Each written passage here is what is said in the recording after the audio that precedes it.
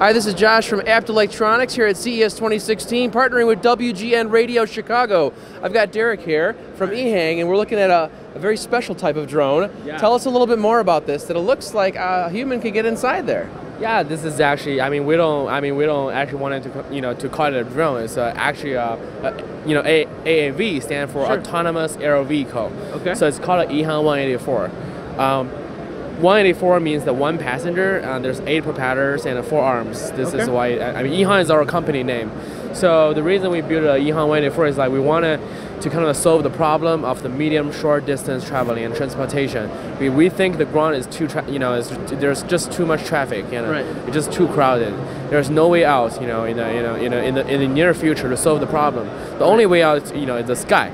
So that's why I built it. So there are 8 propellers. So from the very beginning we put the top priority. We put safety as our top priority.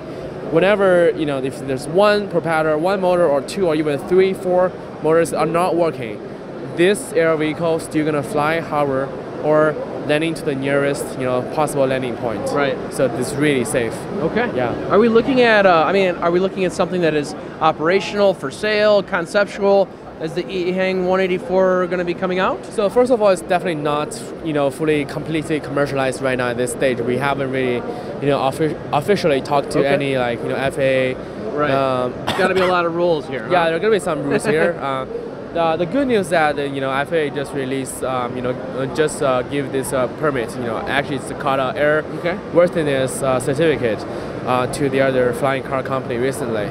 That's good news. But for us, it's currently, we already passed the prototype stage. We made the prototype. If you got a video, there's an early version of it. Okay. A different size, different style. But we finished that 2 years ago. So right now we're pretty much focused on this commercialized version. This is how you flew here, right? to the CES event. We ship all the parts independently and came in. We got a house here. We rent a house here and assemble in the garage. Have you had a chance to get in one and see how it worked? Here in the States, not yet. So okay. The rules regulation is very different here. So all right, but I'm not getting inside here. Yeah, but we do test a lot. We do test a lot back in Guangzhou in China. Okay. And again, it's autonomous, so it is going to fly itself. The person inside, the passenger, is really just going to have a seat, doors closed, and then there's some kind of programmed system of where it's going to go and land. So there's no driving. Yeah, if you can notice, there's actually a surface pad over there. Okay. There's a surface, so you can just actually on the application on the screen, you'll be able to see all the features. You can turn off the there's different lights, there's air conditioner. There's a waypoint, there's a route, there's a flight route planning system. You can just do, tap those those points you want to fly, where you want to fly, set the altitude, and you're good to go. Right. Well, I know it's not a drone, but a lot of these autonomous flying devices out here, there's a lot of battery life scenarios. So how does energy work here? Energy is purely, powered by electricity. Flies 23 minutes, right now for per charge. Okay. The cruising speed is about 63 miles per hour. Wow. So we're talking about 20 plus miles. That's great.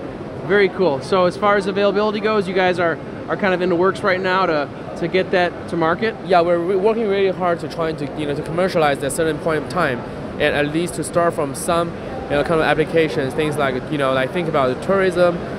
Some tourist site they need to transport the tourists from one island to another island. Sure. So this is going to be the best way to use it to start. Awesome. Well, thanks for all the information. Thank you very much. All right, a lot of information here at CES 2016. We have the future here. It's not a drone, everyone, but it is flying itself. Very cool stuff. Check out blog.abt.com. We've got some extra content there for you.